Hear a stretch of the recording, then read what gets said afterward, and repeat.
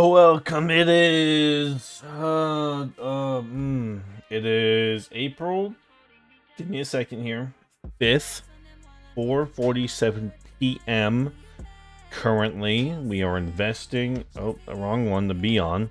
Robinhood, Doge, and Sheep are back up. I mean, Doge is down. Total return.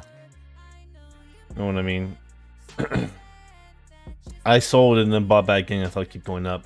That was not the case. But you buy the dips if you have the money, which you should. Doge is going up. Buy the dips. Buy really any Doge, and you probably will gain something off of it at some point. Sheep. But my equity is actually pretty good right now. But we'll put some more in there. Where's my average cost? There it is. It looks a bit high, but I bought it a little bit earlier, so, you know, don't blame me too much. That's it for really the crypto. It takes about a minute to get me through that. That's how much Doge and Sheep I have. I'm just saying, Sheep blows up. No, if I sell, I'm sorry. On to Acorns, passive investing for the retirement fund, kind of. I really want to start a 401k, but I don't know if I want to do it through Acorns or SoFi. Probably my bank. It makes more sense because they can probably do more for me than a third party.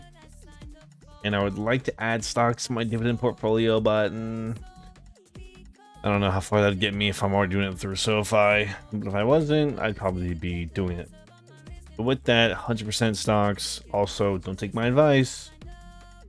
I'm just a guy, not a financial advisor, nothing like that. $10 every Thursday coming in. You already know what's up. It's Friday. Aggressive core 100% stocks. If you're young like me, just go 100%. It's really the main point here I'm trying to make. We can view the potential. I haven't checked my potential in a while. I was pretty crazy with numbers. So not bad. Not bad. I want to get how much I can get, like right here. I'm 35. Hoping I can boost that up a bit when I'm out of school. Still 360. Haven't really done much for that yet. Back to Robinhood for a second. Where's Robinhood Gold Card? Where's Robinhood Gold Card at? Like, should I try it? I mean, I don't really like market through them, you know, like I don't really do much through them. So, but like the gold card looks cool as a credit card, looks really good to have. Like I would like to check it. Maybe we can do some research about it together. Live research. Back to Acorns, like later account perhaps with I'll never get my friends to invest in Acorns or even to get Acorns, so they're not really like that.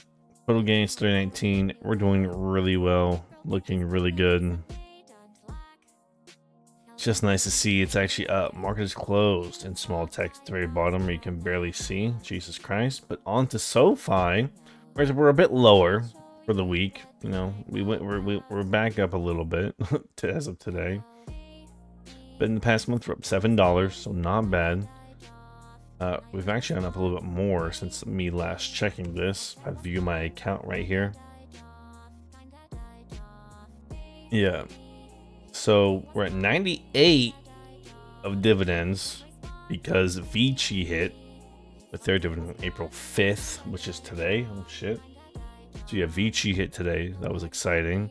But Vici is also down a lot. So it was Intel, Apple, and SPGI. Bob, I'm really not too worried about, but we'll see where it gets.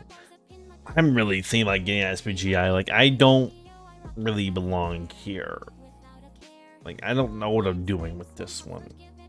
I think I can put the money into other things to boost me, because this is like 400 average. Like I'm not like that.